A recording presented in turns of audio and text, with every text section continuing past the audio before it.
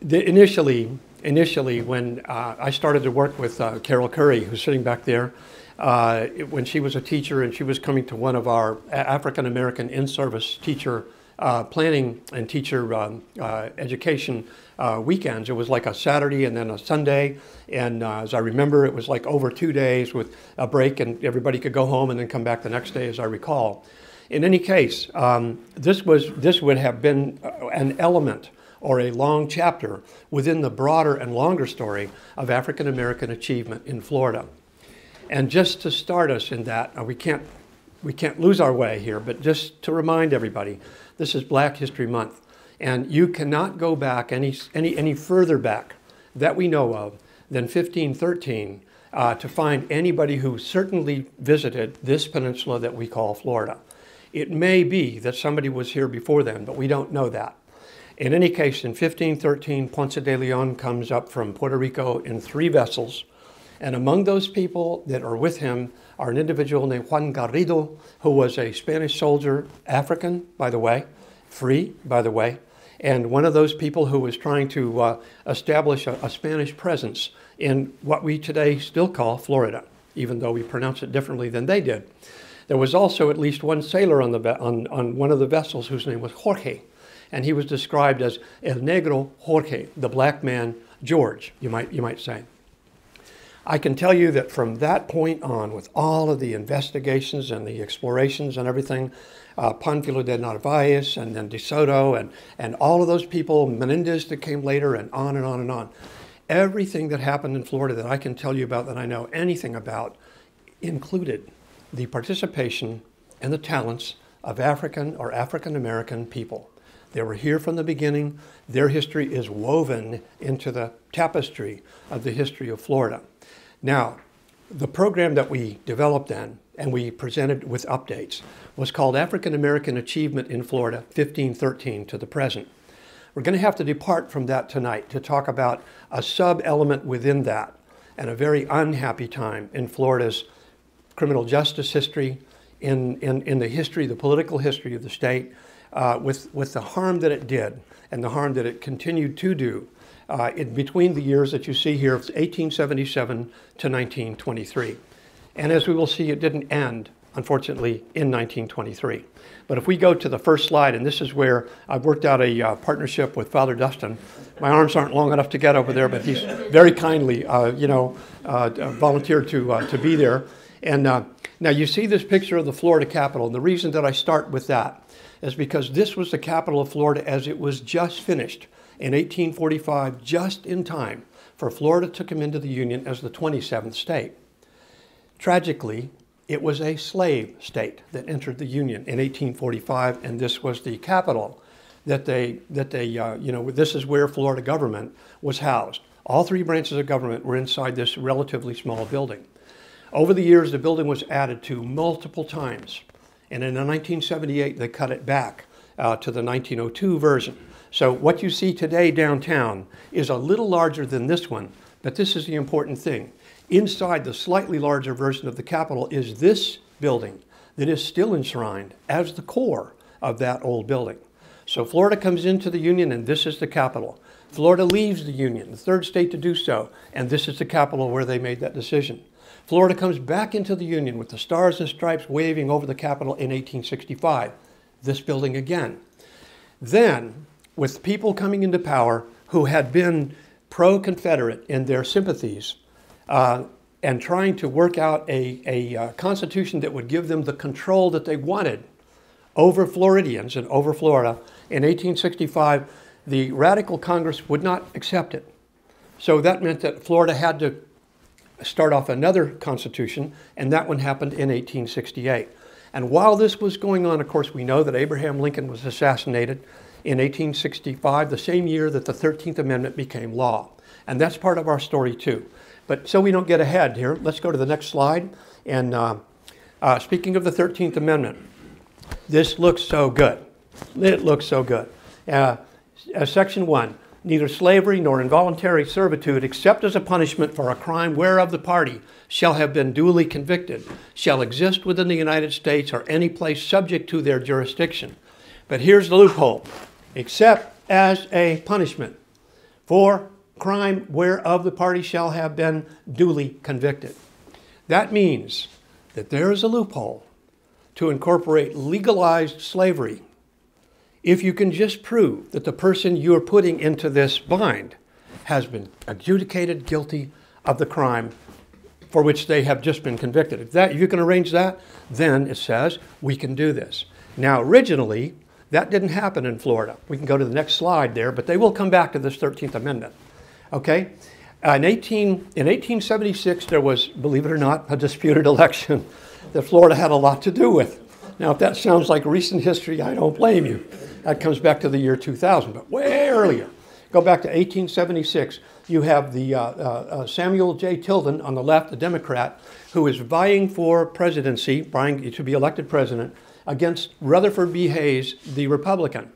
Now, this was a disastrously bad election with all kinds of recriminations on all sides about foul and not going by the rules and all of this.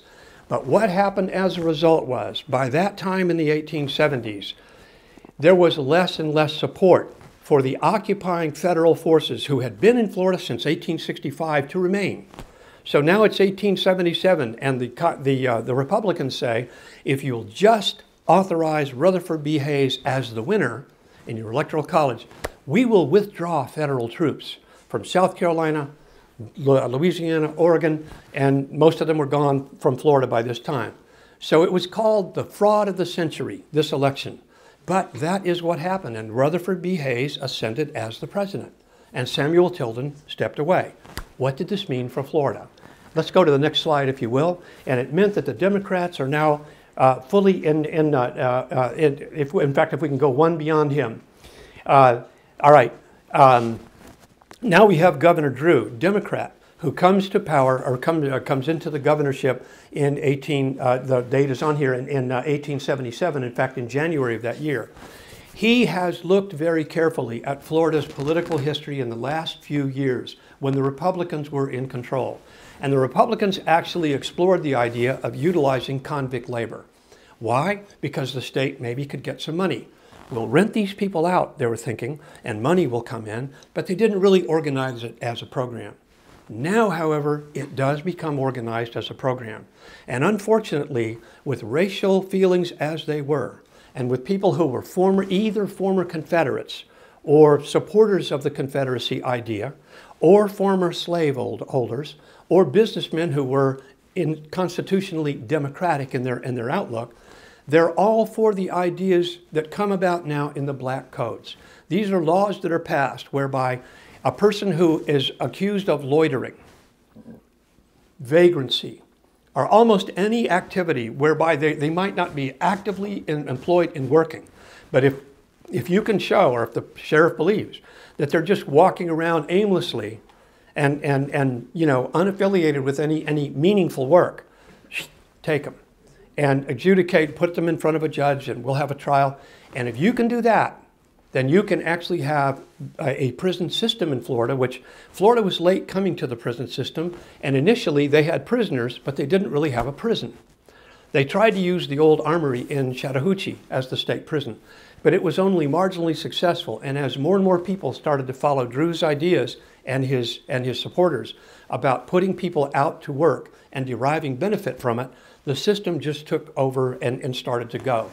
I mentioned the racism involved in this, and from the reading that I've done, it appears that there were a lot of people in political control once the Republicans and the soldiers all left, and Florida was back into its democratic-controlled white, supremacy and all of those ideas that seemed to be just under the surface.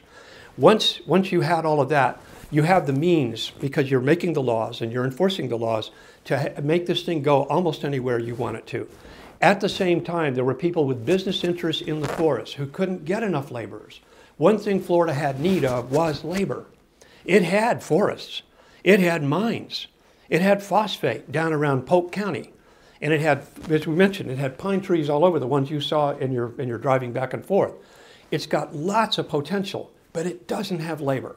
So now, you take people who are swelling especially in the cities, because this is where an urban, free black population was feared by the people who were in political control at the time.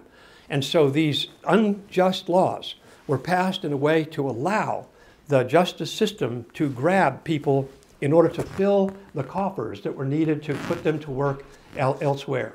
They weren't really jailed here except to hold them maybe very briefly, but the idea was to farm them out to labor. It got so bad that there were bounties offered by companies to law enforcement people. Bring me 5 people and I'll give you $20 a head for those people. And if you put them in jail for 90 days, you have to get the money out of them that you have paid, you're going to work them just as hard as you know how. There will be very little in terms of compensation going to the people who are doing the most severe labor. And there's no question about this. It will fall most heavily on the African American population. There will be some white people who will also be arrested, as we will see. They're the big part of the story.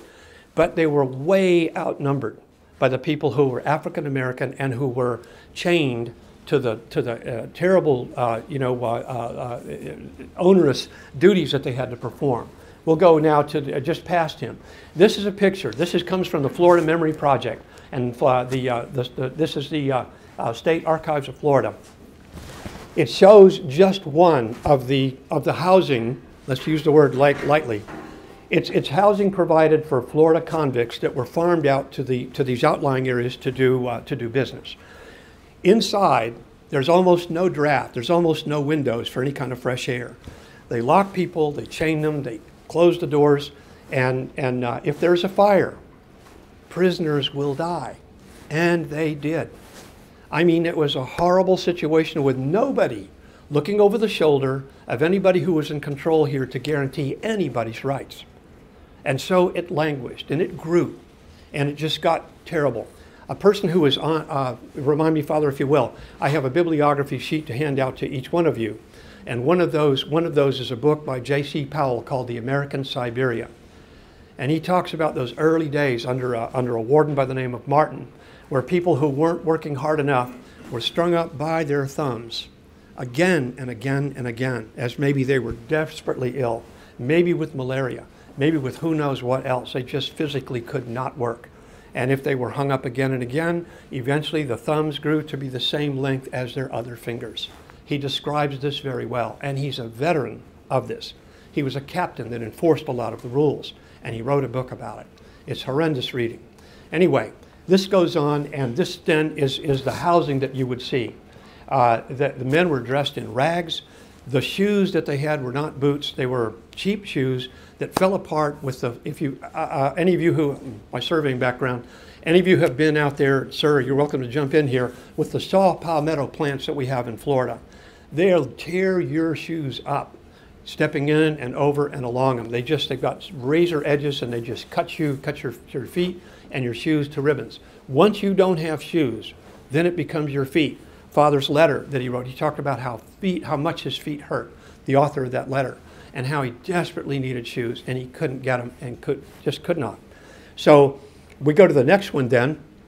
This is a mess hall where there's absolutely no control that a prisoner has over what is served or how much he eats. And so it's minimal, I can tell you. The businesses were at rock bottom. They wanted to put into the prison, to the prisoner's welfare, the least that they had to put in to get the most of the work out of that person. And again, many of the people who were here, involved in all of this died as a result of bad nutrition, as a result of being sick, as a result of having no real medical protection. There were occasional doctors, but in the cases that you read about, they seem to have been just paralyzed by the immensity of the sicknesses they were dealing with and unable to cope with the losses and all. So we go again, and this is almost like turning time back. We can't go back to 1909 or 1910. Thankfully, and I say this because we have to know the truth of this. We have to keep it always before us. And so the photographs allow us to do that. This is the infamous sweat box, where there are there's like a tower with a metal roof over it, and the inside cells are 2 feet 9 inches on each side. Just enough room for a person to stand in there and swelter. Okay, the sweat box was designed to cause a person who was not working well to become motivated to get out of this. He's going to swear he'll work better. Just let me out. They're not given any water when they're in there, and they're, dehydrated from it. And again, many people died from it. They were getting heat stroke in there, and nobody was taking care of them.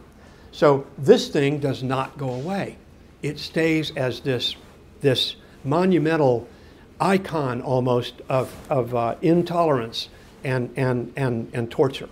If we go past this slide, this is a New York Times article from 1906, and it talks about arrests were being made in New York because unscrupulous people were going to the docks, and they were getting immigrants just coming off the boats in New York and from the Lower East Side, which would include Jews and other really poor immigrants coming into the country, and give them a great talk about all the opportunities that existed in Florida and get them to go to Florida on, of course, expenses are paid by these companies, and they want to get their expenses back. They sign these contracts, and now they're held legally to a contract they cannot quit. And they're put into these same kinds of convict lease prisons with other convict lease prisoners. They're not convict lease, but it's the same set. It's the same set of conditions, and it's horrible for them too. Thought somebody had a question.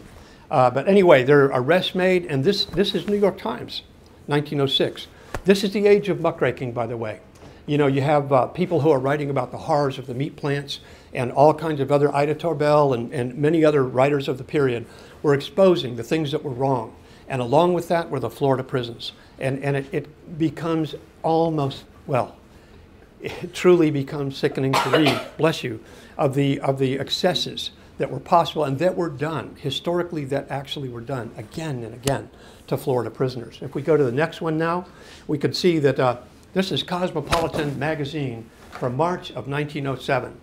And the author of this exposes, this is Richard Berry, he studies what's happening in Florida, and he writes this national article, and he excoriates the whole system.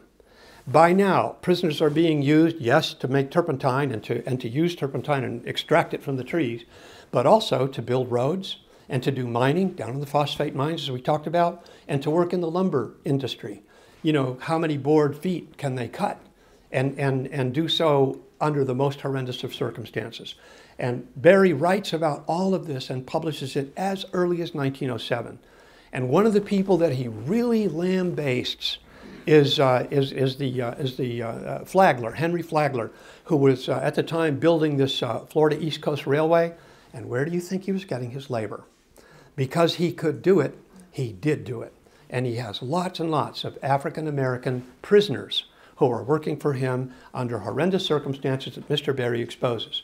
You can find this article, and it's listed in the bibliography, and we'll come back to it in another context in just a moment. Now, this to me, of all the horrible photos that you can find, this to me says more words than I can find. And on the other hand, it sort of strikes us to silence. You see people, African American prisoners, dead tired, standing there with sap all over their uniforms, their black and white prison uniforms. You see the implements that they're using here with to scoop out some of the in rendering the pine sap into turpentine. They have to use all of this, and it gets all over the skin. It burns. You can't get rid of it. You can't wash it off. There's no way to get rid of it. So you just kind of, this is just part of your life. Going back to J.C. Powell, he was amazed when he said the Florida Siberia, as he called it, that people would work in these areas, and even if they had a month left to go, they would try to escape because they couldn't stand 30 more days of this. They would get to that point where it was so onerous, anything was preferable to staying. Look in the background, right here, wearing that boater hat. You see this young man and his father in this roadster of about 1910, and they're just riding along. Now, their hands are clean. Their clothes are lily white. They're not getting anywhere near gum or turpentine or anything else. But they're deriving the benefit of the work that all these people in front are doing. I was able to borrow from the Museum of Florida History a couple of items, and there is one among us. His name is David. I'm sorry, I don't know your last name, sir. Sir? Yeah, no, it's Morse, but yeah. Yeah, Morse, Mr. Morse. This is a Fergie cup. It was used in the turpentine business.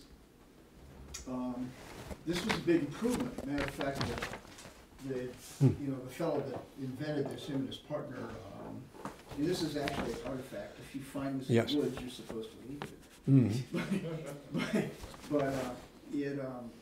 This was a big improvement because in the turpentine trade, they were treating the trees in a sense as these chemical factories. There was a lot of products that could be derived from the turpentine resin that was extracted. But basically the trees were what they call cat face. They were just cut in this I'm sure you can see that, type of cut all the way down one surface, one face of the tree. And then originally a box, they would call it a box, but basically it was partially cut into so that the sap would accumulate on this partial stump, if you will, that was cut. The whole tree wasn't cut, but it was partially cut out. And then the resin would ooze and collect there. But this was an improvement because this was nailed, that's the hole there, nailed underneath. And so this is at this time period that Mr. Peter's talking about, that this was actually nailed to the tree underneath the scoring, the cat face, and then this would collect it, and then the men would actually, take this and get the resin turpentine out of this. You might point out too that there's some gum in the bottom there. Still after all these years, there's some stuck in the bottom of that So there's container. A lot of these still. Most of them are broken because of just the machinery that has moved through the forest. But there's a lot of these that still are fragments that can still be found in the woods. And I have an eye for it, but I can drive around in a sense because we're so heavily forested here, and I can spot cat-faced trees easily. The whole Panacea unit of St. Mark's National Wildlife Refuge was a former turpentine forest, and I can just, I can eyeball the cat faces out there. Sure. Thank you. Yes, sir. Yeah. Thank you very much. And we could go to the next slide there, but you see the misery that they're facing every day. The absolute misery. There are no words here to convey that, but just what you can see just strikes you to silence. This is a team delivering the rendered, material. This actually has to be further purified, but they're bringing it in out of the fields in these large barrels, and then it will, be treated again. Actually, the business is called, more properly, Naval Stores, but it is what turpentine came from. And before they could make it chemically in other ways, they really depended on Florida and other places where they had pines to help to create that. Yeah, we can go to the next one. All right, here's another one now. You have when you look at this picture, just like the last one, there are no white faces this time in this one at all. These are prisoners who are black and who, they have just the most minimal clothing, a hat to keep the sun off them, and covering for their body and not much else. And they're holding tools here, forestry tools, a slightly different version of the application from what we just saw, but they're not happy. They're not happy at all. They have no reason and nothing to smile about. And they're miserable because they're stuck there day after day, and there is no escape. Frequently, these camps, well, virtually all of them, had somebody called a whipping boss, and he walked around with a long strap, and he just many times just dying to use this thing. And he beat people, and for the slightest infraction. If you asked for a pair of shoes, you might get the worst beating you'd ever had. It's things like that. People were deathly scared of these people because they had so much power. And we will see how that factors into our story in a minute. Always white, the whipping boss. Here's a road being constructed, and you can see the old car that's right there. Again, Florida was in boom, at least for demand. Today, Florida's major industry, its number one, is, of course, tourism. But it was coming. It was coming even back in this early days. The state could not get enough people to come to Florida. So any transportation improvement that they could make was overdue. And the sooner they made it, then they would get people to come in. We can go to the next one. Yeah, thanks, Father. Florida's Convict Lease System. Here we go. This is a different road, but this is what I used to see when I was much younger. Very often a white guy, walk along, usually good size, and he's carrying a shotgun over his shoulder. You can see that in the picture right here. This man will use that shotgun if there is any attempted escape, and everybody here knows it. They're working with chains. They can't get far. They can't go fast. And so there's no real incentive for them to try because they know they'll just get captured or they will get killed. Go to the next one. This map was done in 1920, and it highlights a place called Davenport, Florida. None of us probably ever heard of it, but it's down in Polk County, which was the epicenter of the phosphate industry. And the reason that they wanted everybody to come to Davenport was so they could make money on the tourism. But there were no roads. So they're building roads. If you look at this dearth of roads that you see today, you look at a Florida road map, the roads are everywhere. But in this early period, they weren't. They hadn't yet figured out how they could get them built and all.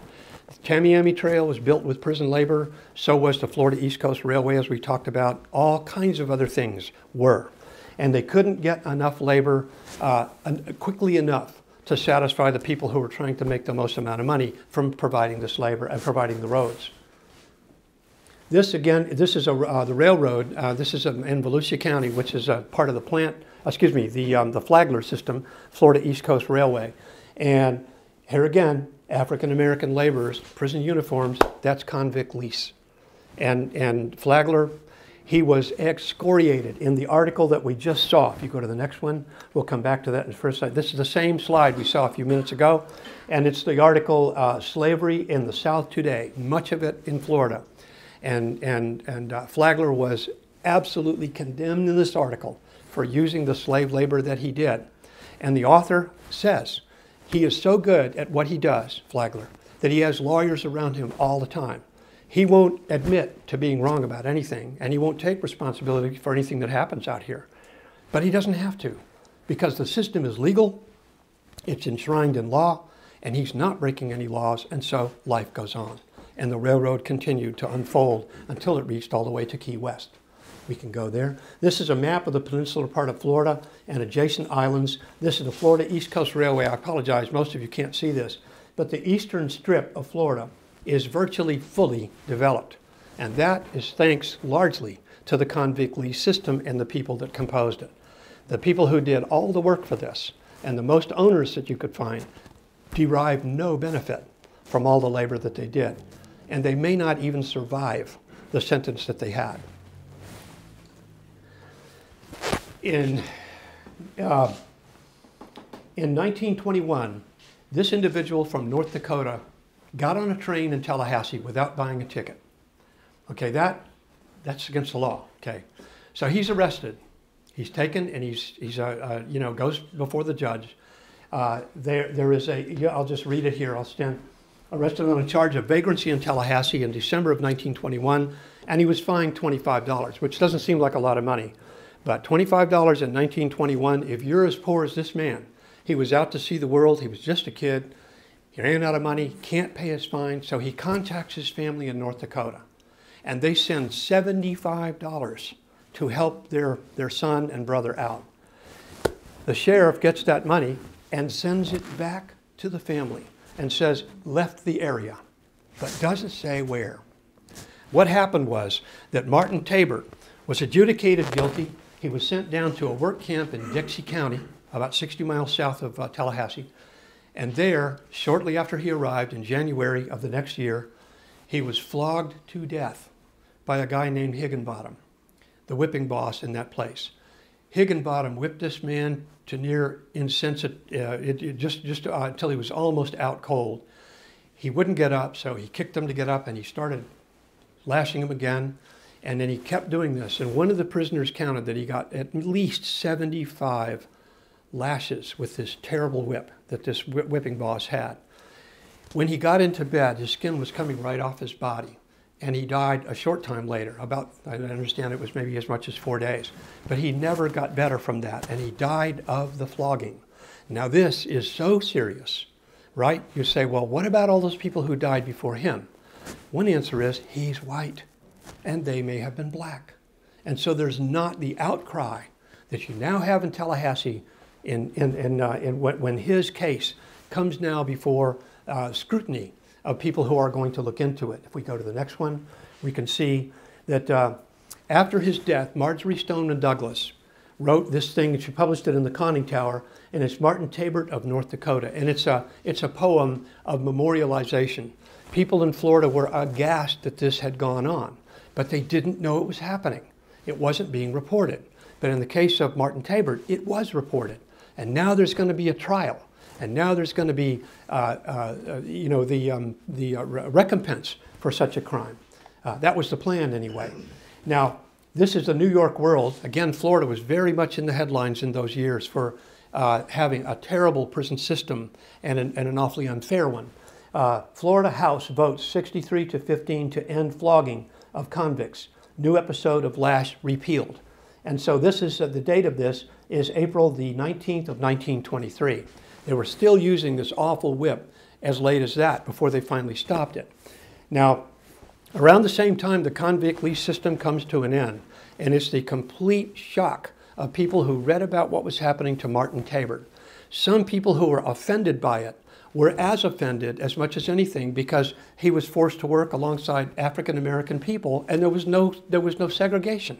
They thought, this is barbarous. They're missing the point. What was really barbarous was what was happening to everybody out there, right? So now we move to the next slide. And here again, Whipping Boss is found guilty of murder for the fatal beating of Tabert in Florida. Unfortunately, he was able to beat the system. Through appeals and through other ways, he was able to get out of that, what would have been a terrible sentence and a just one for him. But again, he was able to get past all of that. Again, this is a New York Times article. That's okay. It was another New York Times article. People in New York were looking at us and shaking their heads with what kind of barbarism is there that would allow this kind of thing to go on. This is Governor Hardy, and it was Governor Hardy, Perrier Hardy, who got rid finally of the convict lease system. Now, there were two systems. One of them was the state system, and the other was the county systems, plural. The counties were as notorious as anybody. But it took a while longer for the counties to invoke or to be reined in with the use of convict lease system. All right, now let's take a minute. The problem is gone, right?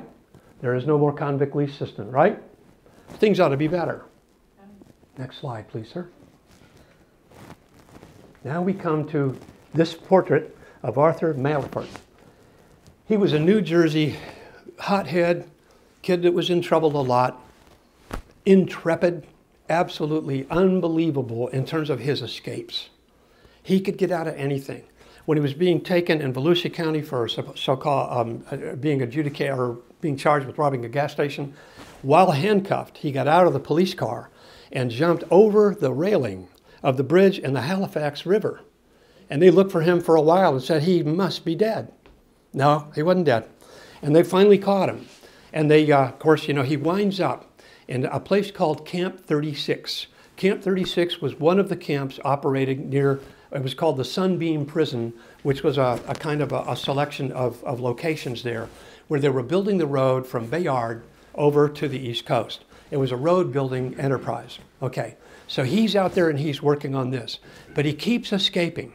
So eventually they get tired of it. In fact, if we go to the next slide, you can see something here. This man is holding a barrel. Malifort was put in this barrel, and then boards were nailed across his shoulders. He was naked inside. Boards are nailed across the shoulders, and there's no way he could get out of this. He chewed through the boards and got out. And he ran through the forest naked, and he was arrested and dragged back. This time, they're so angry with him, they put him in a sweat box. Go to the next slide, please. And they put his feet in specially designed stocks. He cannot lift his feet out of the stocks. The chain that's strung from the top goes around his neck and down, so he can't reach the stocks to get them away from him.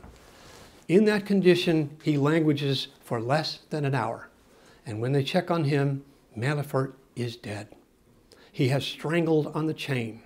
And now there's going to be retribution.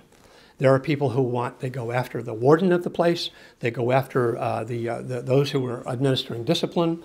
And from that comes another headline, and that's this one here, Sunday Times Union, which is, think of it as the Jacksonville Times Union today, in Jacksonville, a 1932 one. And this is manslaughter verdict for Corson, ends convict case. Higginbottom is acquitted. Higginbottom, I don't know how he was acquitted, but this was Florida back then. And there was just no way Higginbottom was going to be guilty, given the power that he had, and so on. Corson is adjudicated guilty, but once again, it doesn't come to anything. He's able to beat it. So they decide to retry him, but they never get around to it. And that's the end of that story. Now you would think that now maybe things will get better. You would like to think that. But if we go forward here with another slide, this is, you can tell from the cars, this is the 1950s. This is post-World War II. And you have African-American convicts laboring on the highways. That's because the DOT, the present-day DOT, is building roads, and they hire now, they don't hire, they take prisoners from the prison system and put them on state road projects. This isn't convict lease because they're not being leased out to private industry. They're being used in the, within the state and by the state. This is how they justify that. But the sweatbox was still being used. It was still being used and was continued for a while. And people died in them. If we go to the next one. This is today. I'm moving very fast forward. I'm looking at the time and we're just about there. We have maybe one more slide to go. This is Lowell Correctional Institution, and there are so many charges against the corrections staff because of raping the women who are there. This is for female inmates. And what has alleged to have happened there is nothing less than horrendous. And there are people who are kept always as objects of this untoward interest by people who have the physical power to do that. And the Miami Herald has unleashed a whole series of reports in the last several years. And they print them very often and they publish them quite frequently. And they're going after any number of the cases that they see. Now, it's 100 years since the convict lease system. And here we are now, we're still seeing terrible prisoner treatment. But even that isn't the end of it. Go ahead, if you will, please. And I'm very much indebted to Ms. Roz Booker, who's here as one of our guests, for sharing with me the documentary 13th, all about the 13th Amendment and all the ways that people have, the forces within the state, have managed by subterfuge to get around that and to employ people unfairly and being racially targeted and all kinds of things this way. And this list of corporations is very familiar to all of us.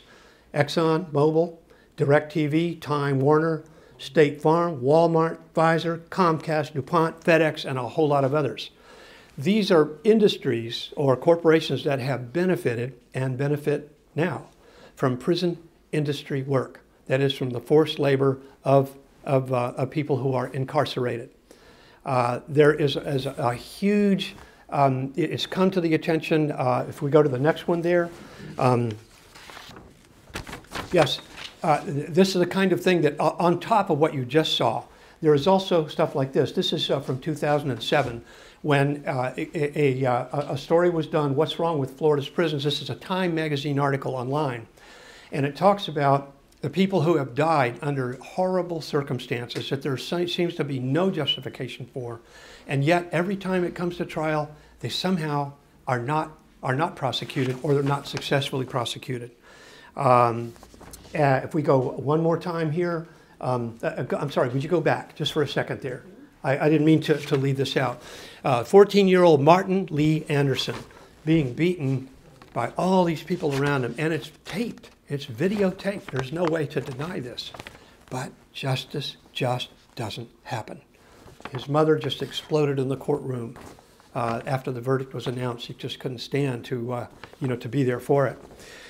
Just in the past couple of years, just 3 cases that I'll share with you, and then we're pretty much there. Randall Jordan Aparo, in September the 19th, 2010, was gassed to death by prison personnel. He was gassed again and again, and he had all kinds of trouble breathing to begin with, but It was so bad, and the gas was so thick in that small, narrow, tiny cell that the gas never even had a chance to dissipate, and he did not survive. And that's still underway, I understand, even though it was in 2010. I'm not sure anybody will. I didn't get the last word on this case. But the second one is Darren Rainey, scalded to death in a prison shower on July 9th of 2014. He was pushed into a shower, the door was locked, and the water was turned on hot. And those guards walked away. 2 hours later, what was left of him was all over the floor, and another prisoner was ordered to do the cleanup with bleach and get rid of the evidence. Cheryl Weimar, not long ago at all, just in August of 2019, about 6 months ago, in Lowell Prison, when we just saw that very aerial view of, was beaten so severely, a lady in her 50s, was beaten so severely by several males and hit in the throat a number of times and kicked and dragged around where there were no cameras and beaten more. She is a paraplegic, can't move her arms or her legs. And there is a judge now looking to block the state from releasing her. The only reason they want to release her is they won't be responsible for her medical bills. These are things that I share with you today. It's as a Floridian, as somebody who was born and raised here, these are horrendous stories. And along with that, because I don't want to forget that one of the main things that I wanted to share with you just before the end is the idea of prison labor being used by private industries. There's an organization, Private Rehabilitative Industries and Diversified Enterprises Incorporated. The letters spell PRIDE, P-R-I-D-E, and that's one of the things that's been in the news a lot lately, where people who are incarcerated are forced to do work, and if they're paid at all, it is minimal, is absolutely substandard minimal. There's another program called PIE, Prison Industry Enhancement, and that also is like the other, not freedom to decline and not much recompense for it. And over all of this is, and we can go to the next slide too, please.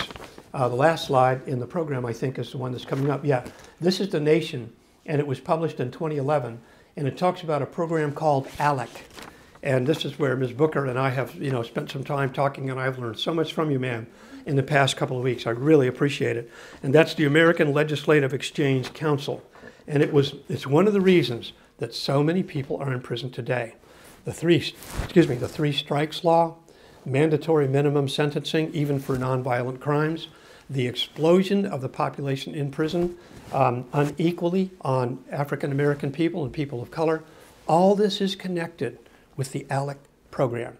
And so I invite everybody here, we'll have questions and answers in just a moment, but before we get there, I'm not trying to set you up with anything here, I'm quoting from so many sources, it's just hard to name them all in the time that we have. I will invite all of you to stay very much informed on ALEC, PRIDE, and PI, those three programs. And if something seems wrong to you, ask questions. Who's deriving the benefit from these programs individually? Who would it be? Who opposes the programs and why? Who's benefiting the most economically from them? And is there something wrong there?